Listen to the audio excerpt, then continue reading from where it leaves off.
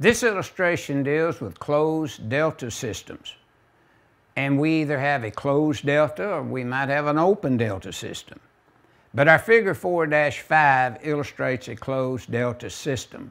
Now notice in the illustration showing the windings right above the illustration. Notice that we have a high leg involved.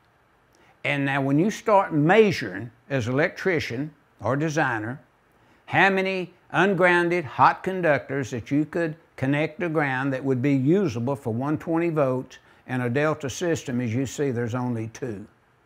When you review A to the neutral connection to ground, 120 volt.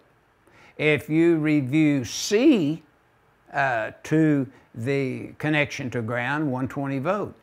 But notice when we review B phase, that voltage goes through a 240 volt winding through 120 to ground.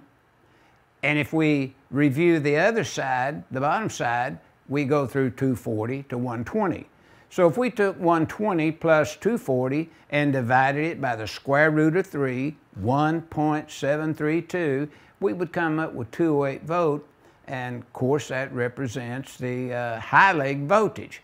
Or if we wanted to obtain 3 phases for motors and so forth, then we would naturally read 240 volt from phase to phase, from ungrounded conductor, so to speak, to ungrounded conductor is shown in the illustration.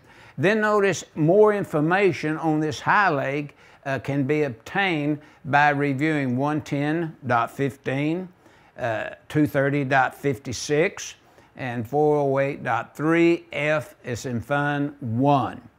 Now notice though, note 2, the sections change just a little. We're still in 250.26, but for this closed delta system, we're looking at item 4. But we're still reviewing 250.20B.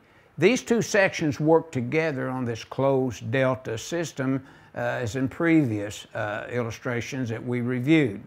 But now notice if we just want the 3-phase output of this transformer, what would L1, L2, and L3 be worth to us connecting into the main?